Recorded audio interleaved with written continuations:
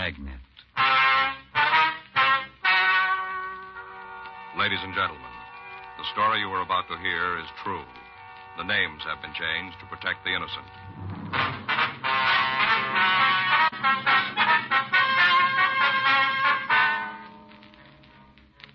You're a detective sergeant.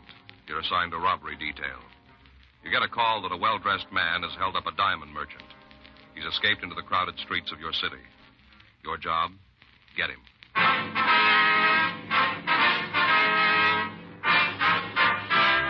Dragnet, the documented drama of an actual crime. For the next 30 minutes, in cooperation with the Los Angeles Police Department, you will travel step by step on the side of the law through an actual case transcribed from official police files.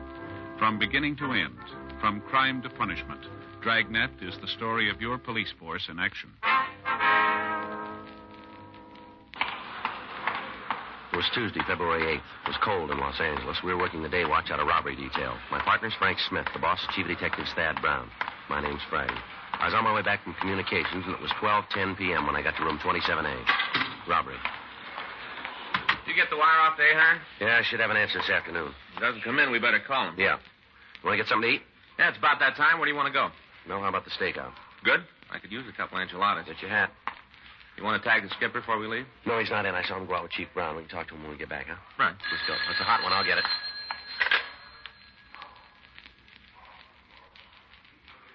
Sauce? Yeah, diamond merchant just hit for a load of unset diamonds. Big score? It'll buy a group of enchiladas. Huh? $80,000 worth.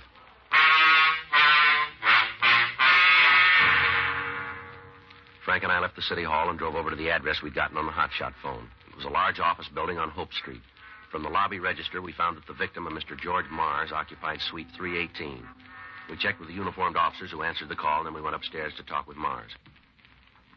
Well, I tell you, officer, there wasn't anything about him that'd make a person think he was a hold-up man. Mm-hmm. Nothing. You want to tell us exactly what happened? Well, sure. There's not much to talk about. I was sitting here looking at the papers, checking the sales. What's that? Dollar Day. Oh, I figured maybe I could get a good buy on some suits. I've been needing them. Figured maybe I could pick up a couple on sale. Not for $1, you know, but on sale. Yes, sir. Go ahead. Well, just sitting here reading the paper, and all of a sudden the door opens, and in comes this fellow. Mm-hmm. Nice looking. Sure no reason to think there was anything wrong. Yeah. Told me he wanted to see some diamonds on set. Mm-hmm. You say why you wanted to see him?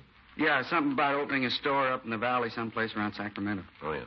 I felt kind of good, you know, to think a man had come all the way down here to look at the stones I've got. You say why he did that?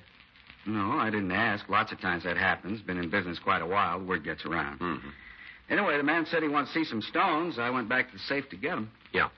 Picked up several trays and brought them out here. When I took another look, he was sitting right there. There, holding a gun. Mm-hmm. Just as calm as can be, pointing the old gun right at me. Did he say anything to you? Told me to put the diamonds on the counter, not to make any noise. Said if I played it smart, I wouldn't get hurt. Yeah. I wish you could have seen this fellow. Just as calm as could be, reached in his pocket, took out a pair of gloves, put them on. Then he scooped all the diamonds into a little bag he was carrying and told me to get into the back room. Yeah. Made me lay down on the floor, and then he locked the door. Told me not to make any noise. Said to count to 100 by ones before I tried to yell. Mm-hmm. Well, after he locked the door, I heard him leave the office. I started counting. All right, Mr. Mars, can you give us a description of the man? Outside of the fact he had the gun, I can't tell you anything about him. I'm trying to pull a picture out of my head, but there just isn't anything. Well, maybe we can help you. Go ahead. I don't think it'll do any good. All right, let's start with his age. How old was he? I don't know. Medium, I guess. 30, 35? Older, younger? I don't know. How tall was he? Oh, I guess you'd say he was... I don't know. Well, when you looked at him, did he seem to be larger or smaller than yourself? About the same. Well, then he'd be about, 5'10", 11? I guess so. I don't remember. What about his face? Can you tell us anything about that? Nope. Do you have a mustache? Might have. But you aren't sure. No. Wear glasses? I don't remember. Well, now, think real carefully. Is there anything at all that you can remember about him? Yeah, but it's kind of silly. Well, what is it? When I came back with the diamonds and he was holding the gun, I noticed his hands. Yes? His fingernails were manicured. Yeah? Yeah, real clean and with some kind of polish on them. You know what I mean? Yeah, I think so. Like that? Mm-hmm. I'll check with the fellows outside, Joe. Maybe they came up with something. Okay. Mr. Smith? Yes, sir? I'm sure sorry about this, not being able to help more. Well, don't worry about it, Mr. Mars. I'm sure sorry. I'll be right back, Joe. All right. You have a cigarette, Mr. Friday? Yeah. Here you go. Thanks. Here's a light. I got it. This kind of thing happen to you often? How do you mean? Oh, where somebody's robbed and can't remember what the hold-up man looked like? Once in a while. Well, what do you do about it? Try to find another way.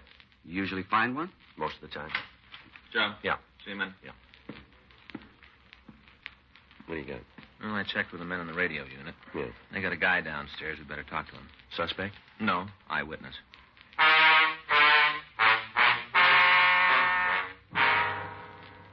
Frank and I went down to the lobby of the building, and we met with the uniformed officers who'd answered the call. They introduced us to Stanley Markin. Markin said he'd seen the hold-up man. And I did. Saw him plain as anything. When was that, sir? Yeah? Must have been right after he held up old Mars. Where'd you see him? Hall right outside the office, right in front of the door, practically. Mm-hmm. On the way to my place, and this man come out of Mars. Roaring. Mm-hmm. Yeah. So he opened the door and wham, right into me, like to knock me down. Really roaring. Mm-hmm. Had this little black leash, you know, about this big. Mm-hmm. Yeah. Oh, yeah. Had a death grip on it. Well, did you get a good look at the man? Closer than I am to you, run right into me. Thought sure I was going to end up on the floor. Yeah. Can you give us a description? Sure. What do you want to know? What do you look like? Nothing special, just a run-of-the-mill crook. Seen one, seen them all. Okay. How old was he? Oh, guess about 28, maybe 30, around in there. How tall? Like you. Would be about 6 feet. Well, that's what you are? Yes, sir, pretty close. Yeah. How was he built? Medium. Didn't seem to have a lot of beef, just average. Uh-huh. How was he dressed? Had a gray suit on, dark gray, little red pattern going through it. Single or double-breasted? Single. Uh-huh. What color shirt? White, blue tie. One of them new ones, you know, little thin kinds, you know, little bitty knot. Had one of them bar things through the collar, holes in, you know. Uh-huh. Square ends. What's that? On the bar. Square ends, not round like most of them. Square, I see. Was he wearing a hat? Yeah. Blue Humber, dark. Had it kind down over one eye. Looked real rakish, like a spy. Mm-hmm. Was he clean-shaven? Yeah. How do you mean? Did he have a mustache? No, didn't. Was he wearing glasses? Not that I saw. Might have had them, but he wasn't wearing them. Did he say anything to you? Not a peep. He just wham, and then he took off. Made me real mad. Guy almost knocks you down, then doesn't even say he's sorry. Uh-huh. He took off, and when I thought about it, I went after him. Did you see if he was carrying a gun? I just told you I went after him. Yes, sir. I'm not a coward, but I ain't no fool either. I'd have seen a gun, I wouldn't have gone near him. Yes, sir. Guy didn't even wait for the elevators. Just run off to the stairs. Fire exit, you know. Yeah. Down 3 stories. All the way by stairs. Tell you, it almost got me, but I was so sore about being run into, and then no apology, just nothing. I went after him. Yes. We got to the lobby, and he went out on the street. Thought I had him sure there. Place was all crowded. It's holiday, you know. Yeah, we know. Didn't think he'd be able to run far with all them people. Mm-hmm. He didn't. What's that?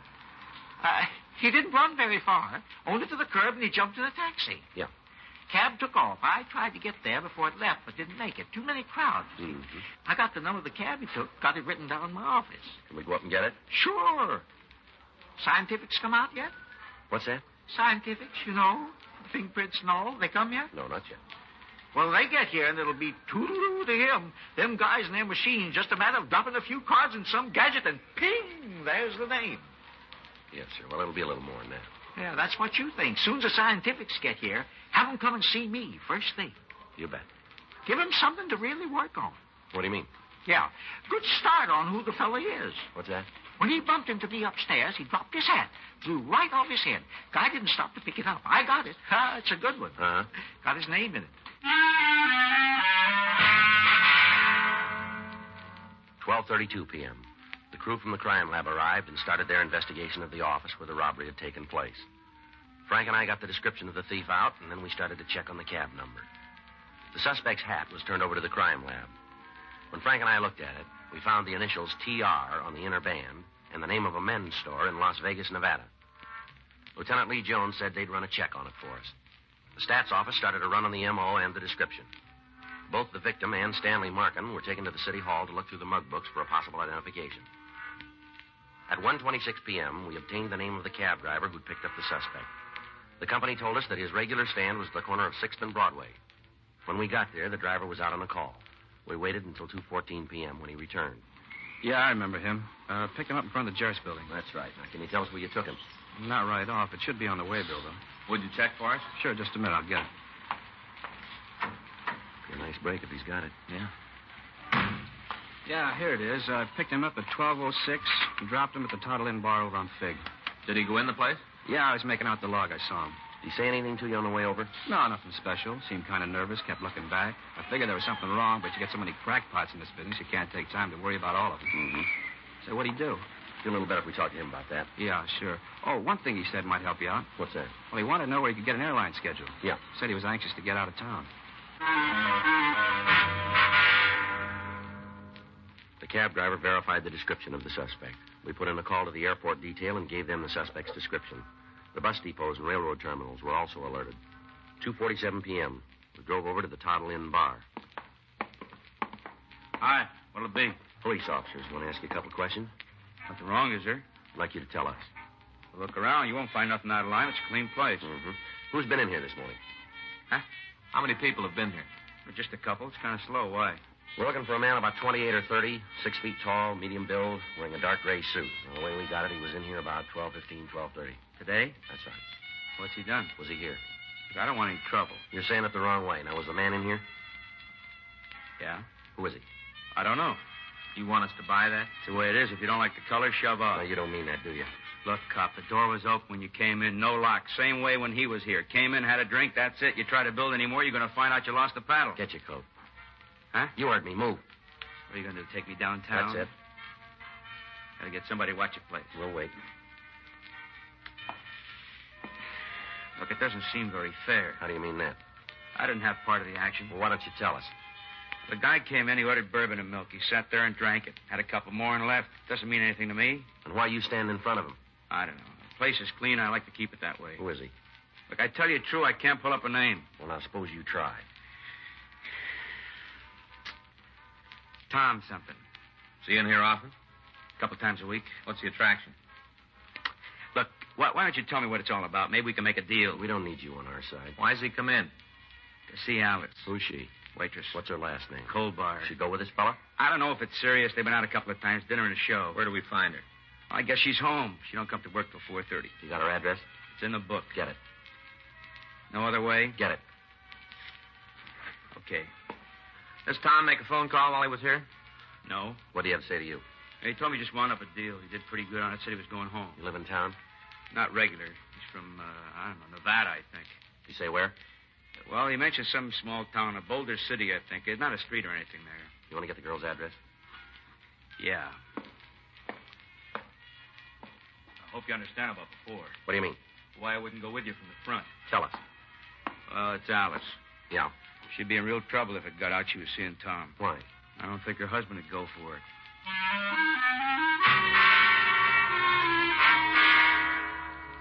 We called the name and description of the waitress into R&I, but we found there was no record on her. Frank and I left the bar and went over to her home. It was a run-down apartment building on Court Street. We checked with the manager, and she told us that the girl's husband left about 9:30 that morning. She went on to say that Alice Colbar seldom left the place before 3:30, and that as far as she knew, she was still at home. Frank and I went up to talk to her.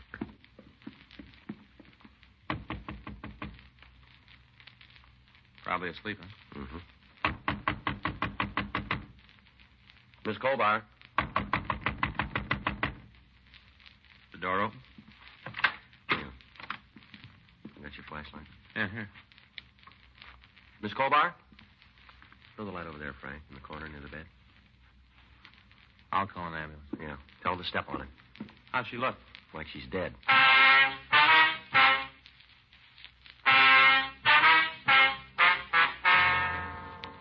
From the appearance of the room, there'd been a fight. Furniture was overturned, lamps were broken, several bottles had apparently been smashed against the walls. The body of Alice Colbar was lying on the floor near the bed. Her face was buried in the pillows as if she'd used it to ward off additional blows from her attacker.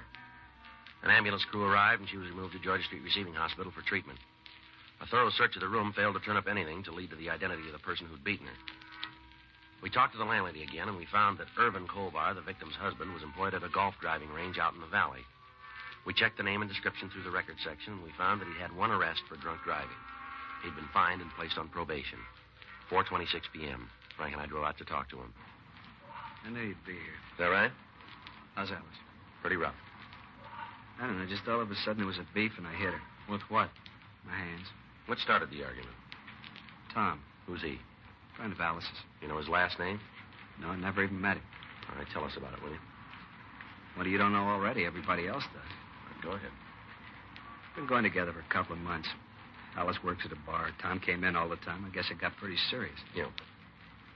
I went by the place last night, going to pick her up after work. She was gone. The bartender there told me she left with this fellow, Tom. Mm-hmm.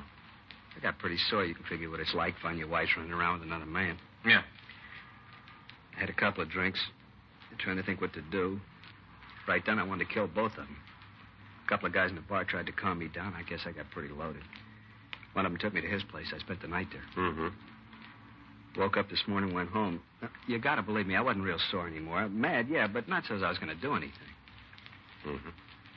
Alice was asleep when I got there. I woke her up, told her I knew all about her and Tom. Yeah. Kind of thought she'd be sorry, say she was wrong, something like that.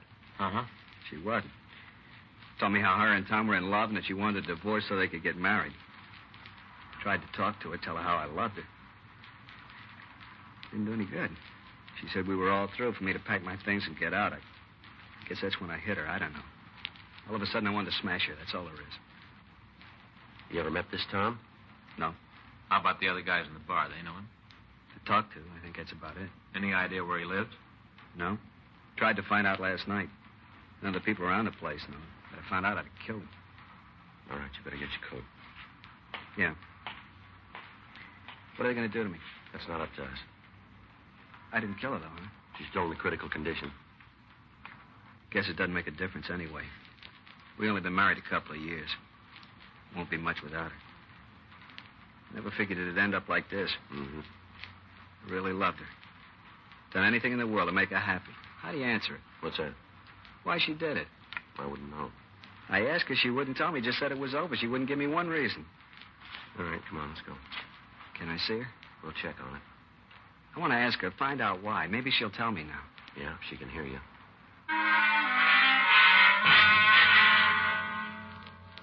Irvin Colbar was taken to the main jail and booked in on charges of suspicion of violation of Section 245 PC, assault with a deadly weapon.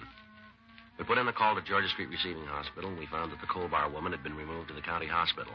She was still unconscious. We made arrangements to be called in the event she was able to be questioned.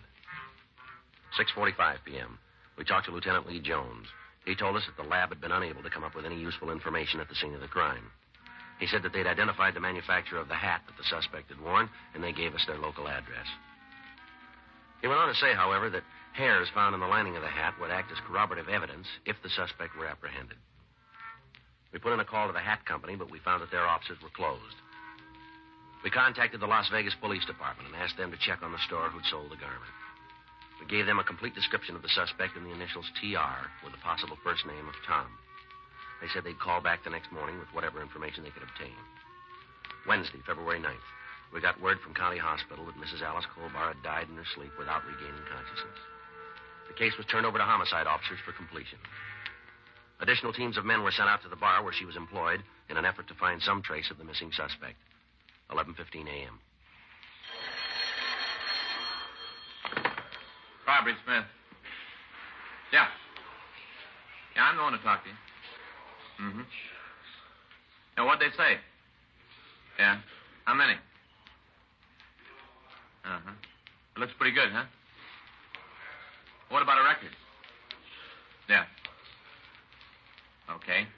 1864? 54? Right. Yeah, I got it. Yeah. We'll let you know. Thanks for the help. Bye. Las Vegas. What do you got? Well, they checked with the clothing store where the hat was bought. Mm-hmm. It's a new model, only been out a couple of months. They remember the guy who bought it? Yeah.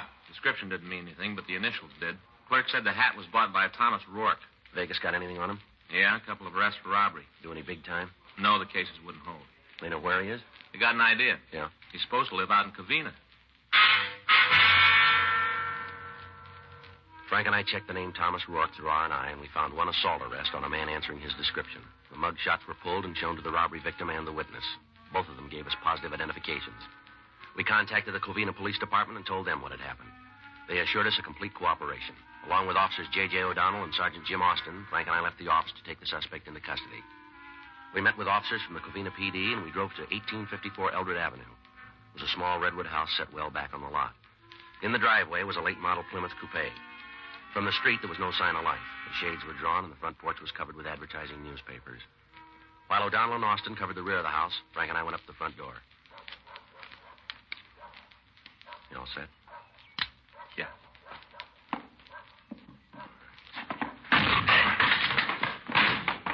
No one here. All right, take that side. Right. Nothing out back. How you doing? Wait a minute. Closet. I give up, don't you? Go on out of there. Yes, sir. I'll do like you say. No trouble, sir, please. No trouble. Keep those hands where I can see them. Yes, sir. Just like you say. Now, turn around. Hands on the wall. Quick. Yes, sir. Come on, move. You won't find anything. Haven't done anything wrong. You got the wrong man. Yeah, sure. I'm telling you the truth, sir. I wouldn't lie. All right, come on. Let's go. Yes, sir. I get a coat. Point it out. In the closet. Great one. I'll get it. What's this all about, sir? You don't need a picture. I'm afraid I do. I don't know why you're doing this. That's your car in the driveway? Yes, sir. You live here alone? No, sir. This is my sister's house. Where's she? Working, sir. Here, stick it on. Let's go. Can I get a hat? Don't bother. Huh? We got one that'll fit you.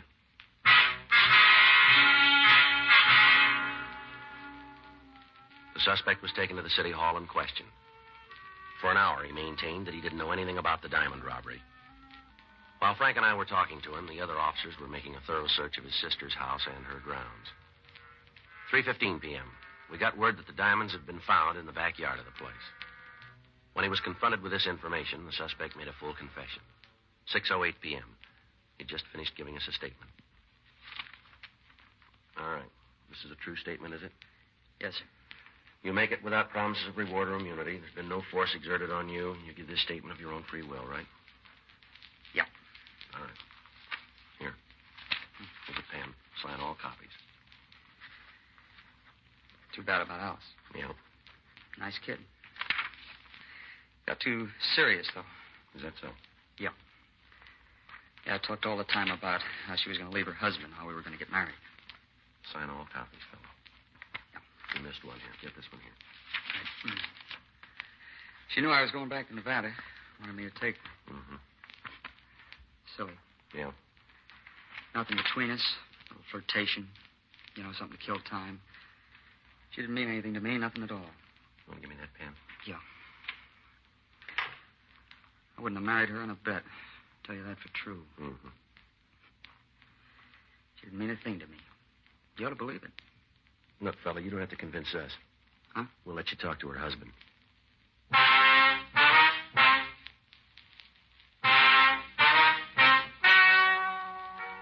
Ladies and gentlemen, the story you have just heard is true. The names were changed to protect the innocent.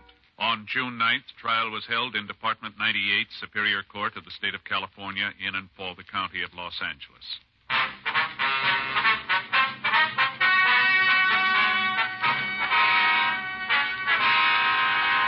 Thomas Emery Rourke was tried and convicted of robbery in the first degree and received sentence as prescribed by law. Robbery in the first degree is punishable by imprisonment in the state penitentiary for a period of not less than 5 years.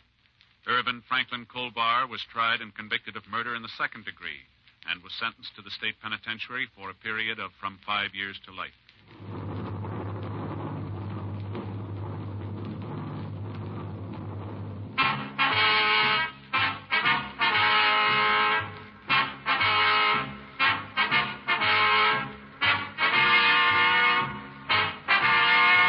You have just heard Dragnet, the authentic story of your police force in action, and starring Jack Webb, a presentation of the United States Armed Forces Radio Service.